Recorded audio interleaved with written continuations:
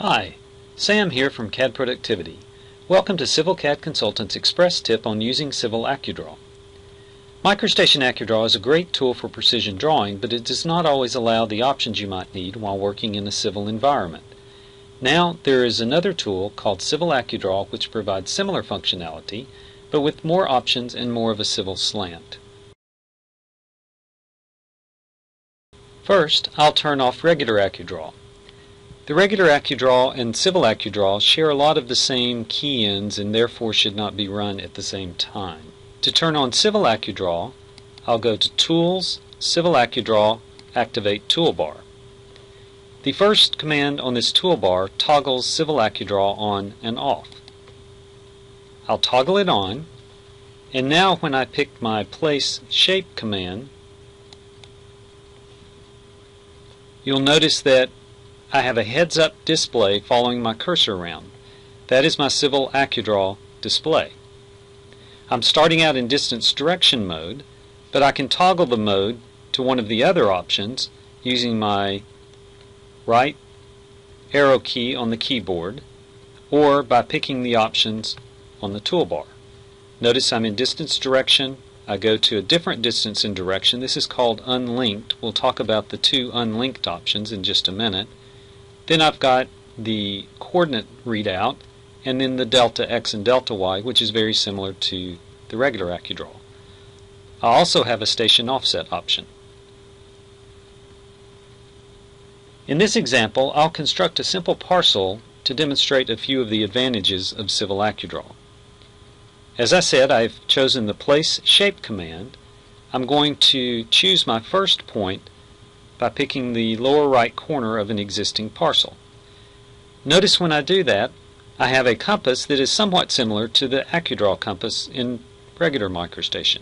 However, if you'll notice, the readout it's giving me is a little bit different. I have a circle indicating the distance field and a line indicating the direction field. What I want to do first is I want to continue the same line or same bearing as the other parcel. Just like regular AccuDraw, I'll use an RQ to rotate the AccuDraw compass, lock on to a point on the existing line, and that sets my indices off of the existing. I'll give it my first distance, enter to lock it, and then it locks me on to the distance at the angle of the first line.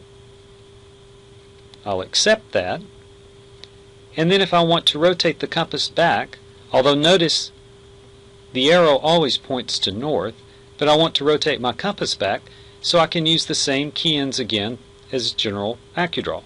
So I can use a T for the top orientation or a V for the view orientation. Let's say for the second line, I want to match this line in the original parcel or the other adjacent parcel. Well, again, similar to regular AccuDraw, I can key in RE for rotate to element, lock onto that line, and it rotates my compass where I can lock on to the angle of the other parcel line. Find the distance that I want or key in the distance that I want. Enter to lock it, and accept with a data point. For my back line on the parcel, let's say I want to come out a certain distance, a known distance, and tie in to the existing parcel. That would require two compasses, which I can accomplish by choosing one of my unlinked options. I've got a distance direction unlinked and a distance distance unlinked. In this case I want distance direction. I'll choose distance direction, and then notice nothing appears to be different at first. However, if I tab to the direction field and choose an O on my keyboard, then I can lock in another compass. So now I have a compass that is the origin of the direction and a compass that is the origin of the distance. I'll lock on to a key point on the line that I'm wanting to match and hit my enter to lock that bearing in. Notice the line now moves up and down the existing parcel. I'll tab back up to my distance field, key in the distance that I want, enter to lock it, and notice there are two solutions. I choose the one that I want and accept it with a data point. To complete the parcel, I'll simply lock back in to the original, or I could choose Close Element on my Place Shape toolbar. In this example, Civil AccuDraw was used with a MicroStation command, but you can also use it with the En-ROADS geometry tools if you want to create geometry as well as the MicroStation element. It can also be used with the new Civil Geometry tools, which we'll be exploring in future tips in CivilCAD Consultant. If you like Civil AccuDraw but you don't like the heads-up display, pick the down arrow on your keyboard and you can use a dialog box instead.